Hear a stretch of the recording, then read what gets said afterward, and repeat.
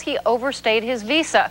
But according to those experts and Senator Schumer, the INS has the ability to make exceptions for humanitarian reasons.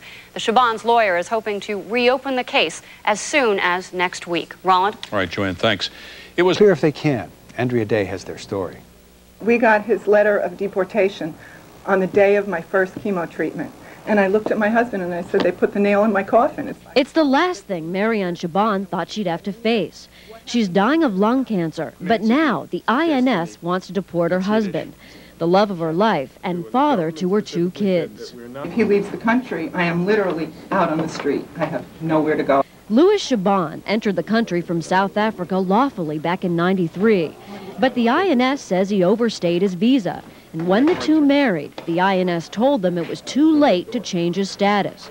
The couple has spent years trying to cut through a maze of red tape, but now their time is running out. If I go, nothing, Marianne will be destitute.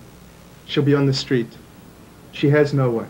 Enter the Wilds attorneys who saved John Lennon from deportation in the 70s. Wilds got the INS to agree to a year's stay through next January, but that's it so far. We have a government that is looking for terrorists internationally, and yet they're going after the Shaban family in Long Island. If he leaves the country after January, he'll be barred from re-entering for at least